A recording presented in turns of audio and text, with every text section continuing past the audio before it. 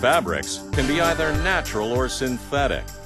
Except for the very small portion of fabrics that are inherently flame resistant, almost all fabrics are naturally flammable.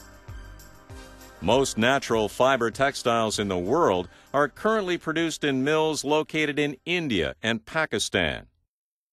If flame retardant capabilities are required, they're often treated with flame retardant at the mill as part of the production process. Inherently flame-resistant fabrics have non-flammable materials woven within the fabric fibers. Only a few suppliers manufacture these flame-resistant fabrics. Their processes are patented and carry very high prices, so they are not commonly found in curtains. Stage drapes used in theaters and schools present a particular risk since they are used in venues that hold large numbers of people. Stage drapes can be exposed to heat sources, such as stage lights, and if untreated, are highly flammable. When new, most stage drapery has already been treated with flame retardant.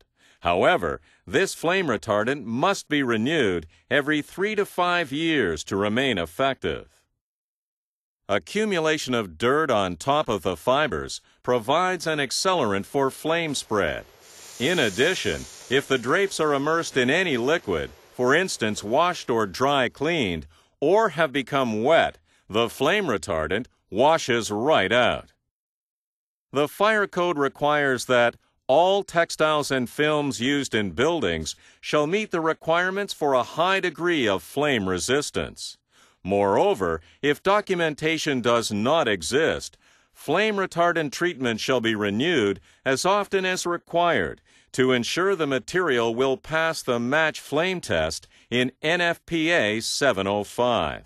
It's this test, NFPA 705, that we will demonstrate today. Samples are cut into 1/2 inch by 4 inch pieces. To pass the test successfully, after 12 seconds of exposure, textiles must completely extinguish themselves within 2 seconds of the removal of the flame. Let's demonstrate the flammability of raw cotton. As you can see, raw cotton burns readily.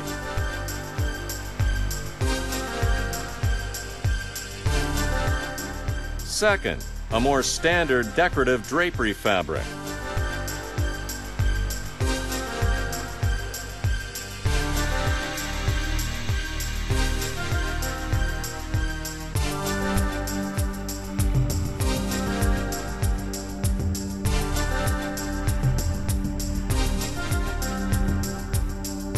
Third, another natural fiber, silk.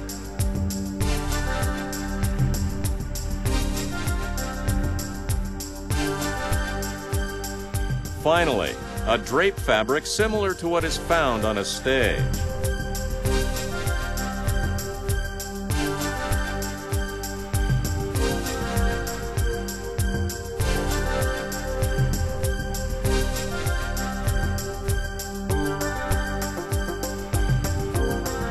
As you can see, none of them require the full 12 seconds of exposure and are quite flammable. All of these results would be a fail. Now, let's see the same material treated with flame retardant. Once treated, even flammable materials such as raw cotton do not burn. With the proper application of flame retardant, fabrics that were quite flammable become non-flammable.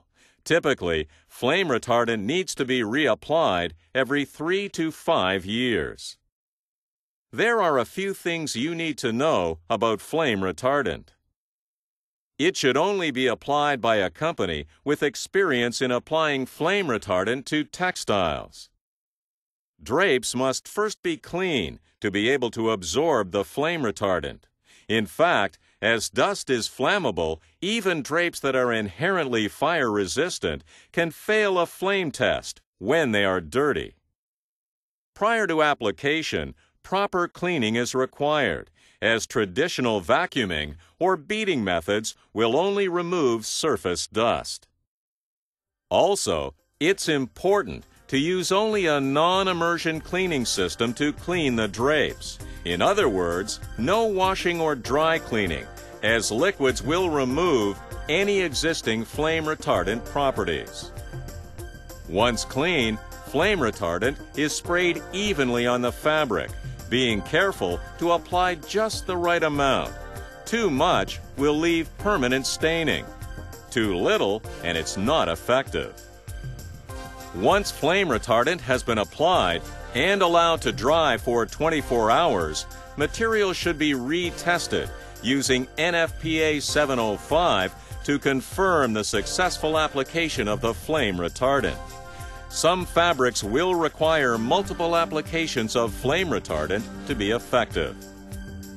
This has been a demonstration of NFPA 705, recommended practice for a field flame test for textiles and film. We hope you found this informative.